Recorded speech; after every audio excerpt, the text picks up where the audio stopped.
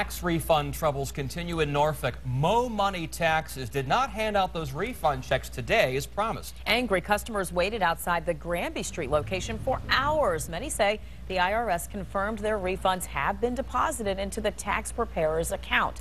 10 on Your Side broke this story originally. Mo Money employees told us there was a software glitch. The CEO says the glitch has been fixed, but still no checks. 10 on Your Side's Ann McNamara has new information now. Ann, is this company being investigated? Nicole, this is the first day we've heard Norfolk Police Economic Crimes Unit is working with the Attorney General's office, and they're also working with the IRS to find out where these refund checks are. Now, the store has not opened yet today. You can see there is a line. There is a heavy police presence here. That is why people are getting into the line. But again, still the door is locked.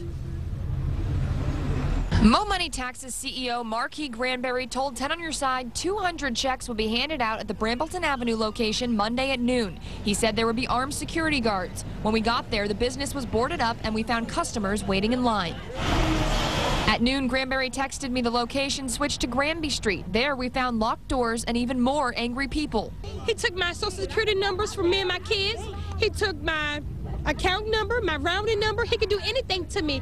Somebody in Memphis, Tennessee could be me right now. We're not talking about small checks here. I have a line of people here. They're all going to tell you how much money they're owed. Ma'am, how much money? $8,337. $2,000. My girlfriend found $4,500. Sir, how much did you say you were owed? $2,374. How long are you going to wait here, sir? Until they open. And if they don't? It's my money and I need it now. Some of those angry customers called police. And I'm curious as to why the police aren't involved with this as far as bringing this gentleman here to disperse our checks. It's not a police matter. Shortly after, police arrived to control the crowd. What did you say about the IRS? We do not work for them. That's all. No. Right, but you don't think this is a problem? Okay. Thank you. Customers who filed formal complaints with the IRS at the federal building downtown were told federal investigators are looking into what happened to the refund checks. Police say they alerted the IRS and the Attorney General's office about the problem. Call the IRS. You'll get more mileage out of there than standing out here thinking these folks are going to open the door and start passing out checks.